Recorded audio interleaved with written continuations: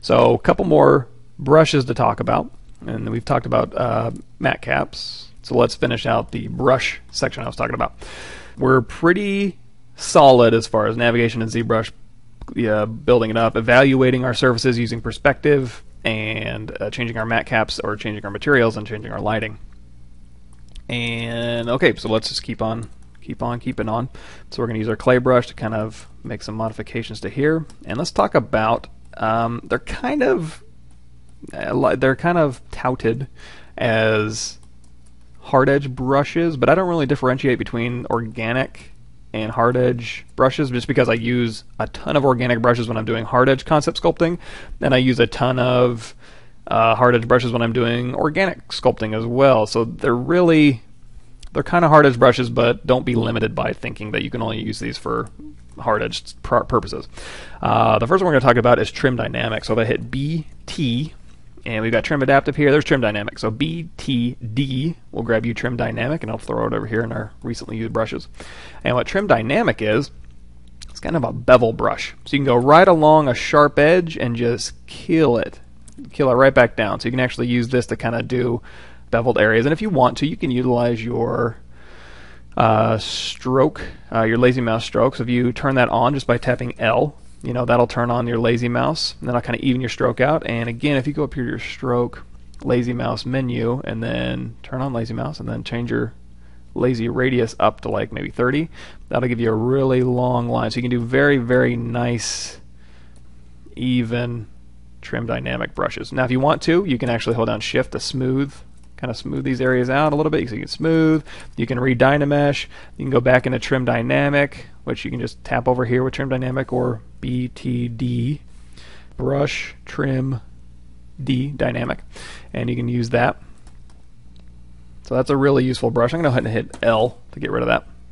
And really what that does is kind of trim, bevel a surface. So you can actually use it on if you use it on like a smooth surface, you can actually use that to kind of just sculpt out very broad, sharp forms, which is actually useful for organic sculpting as well, kind of finding the planes of the forms you're trying to sculpt. And just like any other brush, if you hold down Alt, it has a build up. So as opposed to sculpting down, this is interesting. So the trim dynamic brush by default is Z sub, which is fine, because usually when you're trimming something, you think you want to actually trim into the object and actually kind of do this kind of stuff. So Z sub is by default, it actually makes sense. If you hold down Alt, it'll build up. Now that's the opposite of the standard brush, which by default is Z add. So when you use a standard brush, it Z adds out, and then you hold down Alt and Z adds down. With trim dynamic, it's the opposite. You trim down, and then you hold down Alt to kind of build up to a surface. And I use both of these all the time. You can use Alt to kind of build up a lip, and then trim it back down, hold down Alt to kind of build up. And when we get into H polish in just a second, that's really, really useful. I use Alt almost half the time. Now when I would talk about trim dynamic, I usually use just the Z sub or the default version of that, but occasionally if I get into a trouble area, I can use Alt. As well as if you want to make a really big trim dynamic brush and kind of just trim out to a flat plane surface, re-dynamesh, go in here to grab your clay brush, build this out, hold down Alt. You can very quickly start doing some really cool mechanicals type stuff. But so what I use in conjunction a lot with trim dynamic is H polish. So let's talk a little bit about that. And I've got perspective on, so that's why things are kind of like getting receded in the distance. And I also have under draw align to object is off, so as I go over to the side, you'll kind of start warping a little bit of the object here. But we talked about that. So I'm going to hold down shift to smooth, and I can hold down Alt to kind of dig in with my standard brush, and then I can let go and not hold down Alt and kind of build up a lip. I can use my clay brush to kind of build up to that lip if I want to. Control swipe to re-dynamesh, which is over here in the geometry. Dynamesh is on. So while Dynamesh is on, if I control swipe out there, it's going to update my mesh. Okay. Now if I hold down, if I go into H polish, which is for you, is just BH. And the reason why I go straight to H polish is I don't have any other brushes loaded by default that start with H. So when you hit BH, it just goes ahead and selects this one because that's the only one that starts with H in there. H polish is a really interesting brush because you can use that to polish broad surfaces. Now trim dynamic And it's actually H polish is a Z add by default, it looks like. But it kind of behaves similarly to Trim Dynamic in that it kind of polishes down by default. So you can see I take these really broad surfaces, and you can make your brush pretty big, and you can just polish the heck out of these surfaces, and it makes it really, really nice and smooth. And this is actually a pretty low-res mesh. It's only 80,000 points, so you can see how big those squares are, but it's actually polishing it to a really nice surface in here. And if you change it to like a chrome blue or something, you can see how nice and clean, even on a low-res mesh, you can kind of get these surfaces in here. Change that back to a matte cap gray. So the difference between H polish and Trim Dynamic is basically how it handles edges. And you can see when I get into a tight area in here, you see how H polish wants to kind of just push in. If you hold down Alt, it'll actually polish up to that line. So you can use that to your advantage. You can polish down, then hold down Alt, and polish up. So polish down, hold down Alt and polish up, polish down, hold down Alt and polish up. And by switching between those, you can actually get really nice surfaces. So back here in this crevice here, I'm going to control swipe again to Dynamesh. And you know what? I'm going to bump this resolution up to 256. There we go. So now in this area here, if I polish this side down, it's actually deforming this area over here, which I don't want it to do. So I'm going to hold down Alt. I'm going to have it polish up to that surface. And you're going to see it leaves the rest of them alone. And then I can polish this little lip it built here down, hold down Alt, polish it up, build it down, polish it up.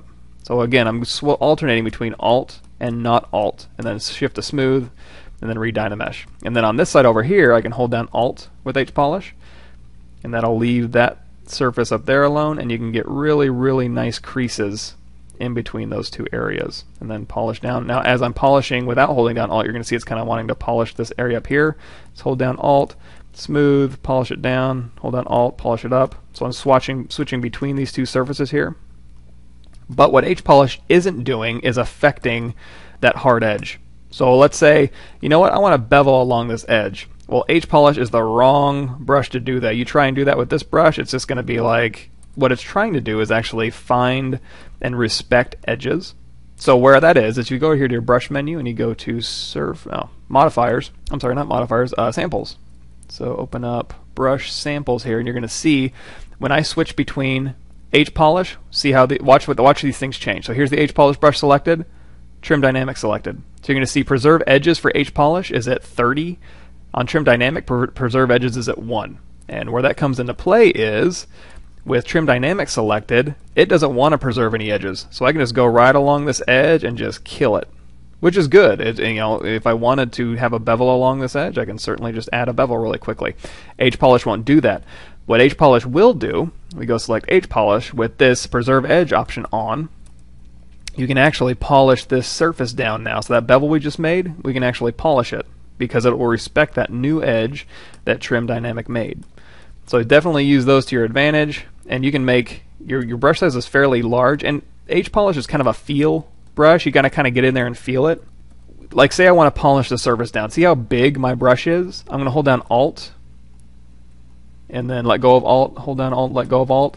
And I'm just going to kind of do that around these two surfaces, just kind of getting a feel. And my brush size is about the inner. Here's the focal shift. If I turn so by default the focal shift is at -39 for the H polish brush. And I would leave that alone unless you really feel the need to make a change on that. But you can just kind of get a feel for how big. So your brush size is important on H polish. You want to make your brush size. If you make your brush size really small and try and polish this big surface, you're going to get like undulating nastiness. So what you want to do is make your brush size big, and then just kind of use a feather touch, and then hold down Alt, and just it's brush size mixed with holding down Alt when you get around surfaces like this, and then brush size, and holding down Alt. And just kind of alternating between those to kind of get a feel for how this H polish is going to affect your surface. And brush size plays a huge part in that. So definitely, don't default to making your brush size too small, because like I showed you, you're going to get those nasty undulating things. If the surface you want to polish is this big, I would make your brush about that big to start off with, and then just polish it down. Holding down Alt, and then letting go of Alt, and just kind of polishing those surfaces back up and down. And then smoothing too, hold down Shift to smooth. And you can see how very quickly you can start refining these surfaces using the right brush size and the right kind of feathering on your Wacom tablet. You know, it's a pressure sensitivity field too, and I can hold down Alt and just make these go to a nice tight corner here, and smooth, and then redynamesh. And if you got something like this where it's getting warbly, just go in here with your move brush and just kind of move those warbles out, and then H polish, and you can kind of just go in here and just kind of really quickly polish those surfaces. Controlled swipe again to refine, polish. So again, just going back and forth between smooth, H polish, trim dynamic, which I don't really use all that often. It's mostly just H polish. But then if I want something specific, like okay, I want to go to a bevel and then kind of ease out to a not a bevel. Smooth that down, go in here to H polish, and then you can kind of transition this bevel here to nothing, and then using move brush to kind of get rid of any warbles you might have. You know, so that kind of control over your the flat and planar areas of your surfaces.